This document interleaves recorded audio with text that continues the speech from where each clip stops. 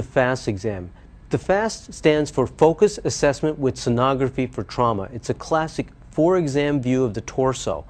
There's also what's also described as an extended FAST that includes a further examination of the lung, which we'll take you through in a later segment, as well as long bones, as well as expanded views of the heart.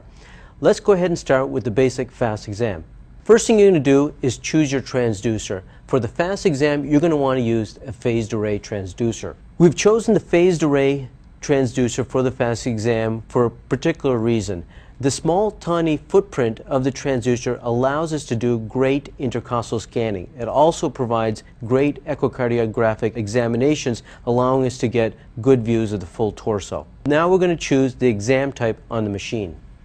We'll hit the exam button, we'll choose the type of exam that we want, we'll hit select, and we'll be ready to start the FAST exam. Who do you do a FAST exam on? Anyone that you're worried about serious internal injury. That would be a blunt trauma or penetrating trauma. Now the areas that we're going to examine carefully would be the peritoneal space, the pericardial space, and the pleural space. And I'm going to take you through these one by one.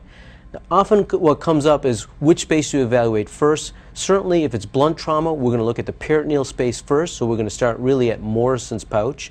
And if it's a penetrating injury, I like to start at the heart first, so we're going to examine the pericardial space first.